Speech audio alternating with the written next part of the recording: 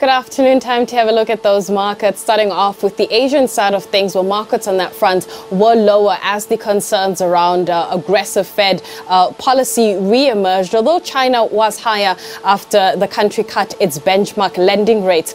Oil starting the week slightly lower at around 96.62. And again, investors at this particular point weighing the prospects of Iranian oil supply as global concerns come through around economic growth. However, markets are looking ahead to the Fed Chair Jerome Powell's comments on inflation later in the week at the annual central bank's Jackson Symposium. However, to talk to us about what to look out for, especially when it comes to the week as we kick it off, we are joined by Michael Treherne from Investec Asset Management. Michael, thank you so much for your time. I mean, you're looking at a lower Asian market, European also lower, and especially when you look at US futures. Is a similar theme playing out throughout our markets as well, where we're seeing that pullback? Yeah, afternoon, Anastasia. JSE All Share is down at the moment. I think just about every single sector is in the red.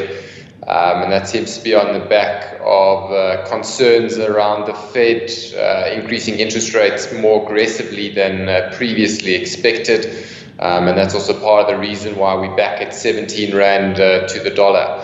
Money seems to be flowing out of emerging markets and into the US. But having said that, you know, we're coming off of 4 positive weeks and now only 1 down week. It's probably still too early to be concerned. Where are we on that, call it the push and pull of growth versus inflation, and a Federal Reserve that's trying to manage both? Yeah, I'd say it's probably in the too early to call section. There's a lot of, I think it comes down to how quickly does inflation taper off. So there's one part of the market that thinks inflation is stubborn and it's going to hang around for a long time. After the last inflation reading out of the US, the market seems to think that the worst of inflation is behind us. And the market's even pricing in interest rate drops for next year. So aggressive interest rate hikes this year, but starting to see easing next year. Obviously, we need to see what the monthly data comes in as. At the moment, growth is still looking pretty good. But there's some theories that growth could slow off quite quickly because we haven't fully felt the effects of further supply chain constraints, a high oil market, and just generally a weak housing market in the US. So when you look at the sort of pullback that we saw on Friday over in Wall Street, and you're also seeing a little bit of it when you're looking at US futures today, where does it put, Investec Asset Management, especially when it comes to your risk appetite? Are you seeing buying opportunities? Yeah, for sure. I mean, the market's still well off its highs that we saw in December last year. At Vestact, we have a 10-year time horizon. So if we were happy to buy shares at the highs in December, we're more than happy to be buying now at these 15-20% discounts that we're seeing compared to those levels.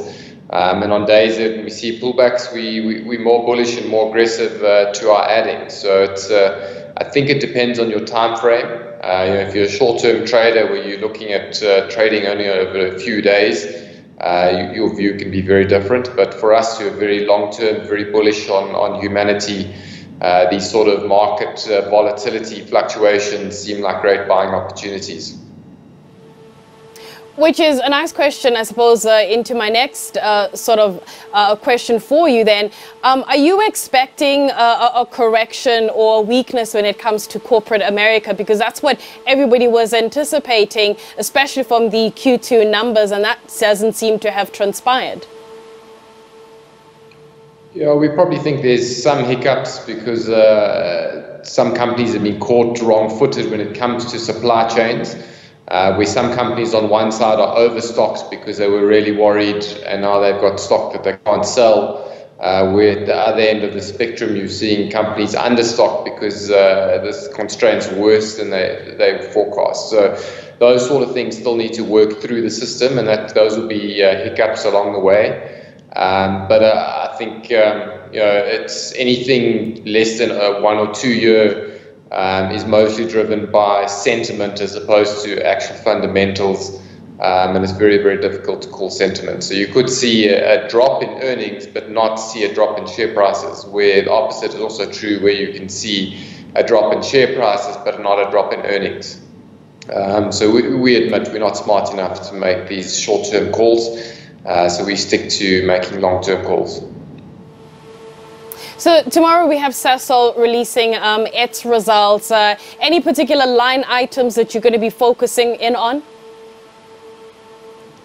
Yeah, I think when it's the Sasol share price tracks the rand price of oil quite strongly, and it's very driven by how much hedging management has done. So if management has done a lot of hedging, which means that they've locked in the oil price for the next year, the Sasol share price and profits generally tend to be a bit muted and easily forecast. Whereas management hasn't done a lot of hedging, then there's a lot more volatility involved. So hedging is the first thing. And then you have a look at production numbers. They've had a few unforeseen shutdowns this year, and now it's to see what impact that had on overall profits.